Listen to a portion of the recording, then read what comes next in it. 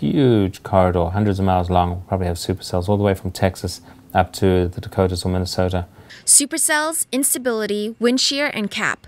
This is the vocabulary of a seasoned storm chaser and the main ingredients for a possible tornado. This year's tornado season has been the deadliest since 1953, with nearly 1,000 tornadoes reported so far, double the amount in a typical year.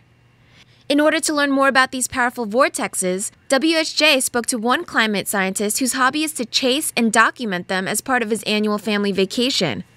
Yeah, at least half the days of the springtime, somewhere around the Midwest, there's going to be a tornado somewhere. And if your storm chase strategy is working, you get yourself to the right place and you may be able to witness it. So this is the area of rotation here. Seimon says most tornadoes form from a special class of thunderstorms called supercells. These explosively developing thunderstorms are rare, but when they strike, they can be devastating.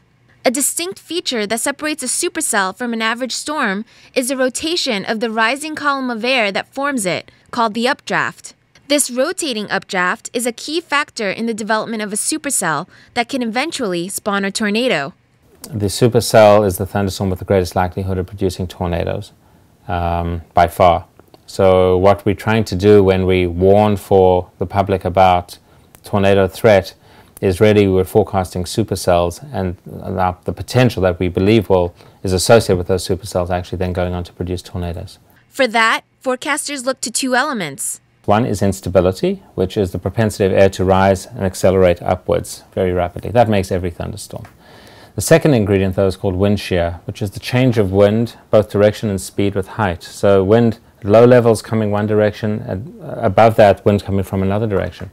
In this manner, air rising in a column will twist and start to gain some rotation. And if these processes feed back in the thunderstorm, you can sustain rotation, intensify it, and ultimately that circulation, what we call a mesocyclone, will then go on to produce the most significant tornadoes. And this is the kind of thing that's been occurring with great frequency this springtime over the eastern and central U.S. But what gives these supercells and ultimately these tornadoes their power? Seimon blames it on the cap. The cap, also known as the lid, is a layer of relatively warm, dry air thousands of feet above the ground that suppresses or delays the development of thunderstorms. Like a lid placed over a boiling pot, air below it will continue to warm and moisten, while air above it may cool, increasing the amount of potential instability. Firstly, it allows the energy to keep developing during the course of a day without being liberated too early. If thunderstorms form at 11 o'clock in the morning before the heat of the day really occurs, they're not likely to be that strong. So this delays thunderstorm development, allows the energy to build up. Then once the thunderstorms develop, it causes them to develop extremely rapidly, what we call explosive development. And that will maximize the strength of the updrafts, maximize their potential to go on and produce things like tornadoes. Running back.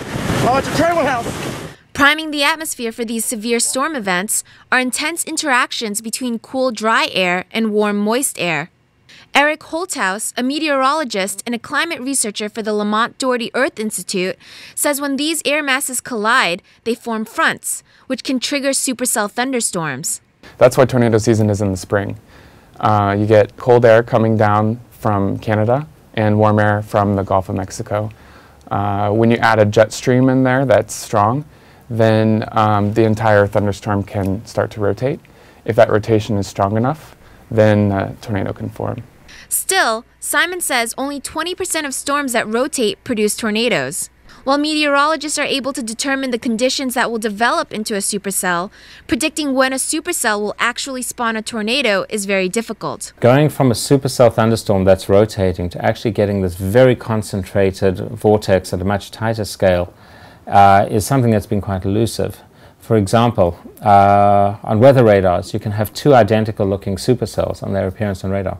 One goes on to produce a major tornado and the other one doesn't. And we can't really discern what is so different about the two. So there is still this missing link that we haven't really been able to nail down yet. What scientists do know is that the greater the difference between the warm and cold air, the stronger the storm system and the potential for tornadoes. One factor that could be fueling the spring's twisters is the weather pattern La Nina. La Nina is kind of the opposite of El Nino, but not quite. There's abnormal cooling of the Pacific Ocean, and that causes the jet stream to change worldwide.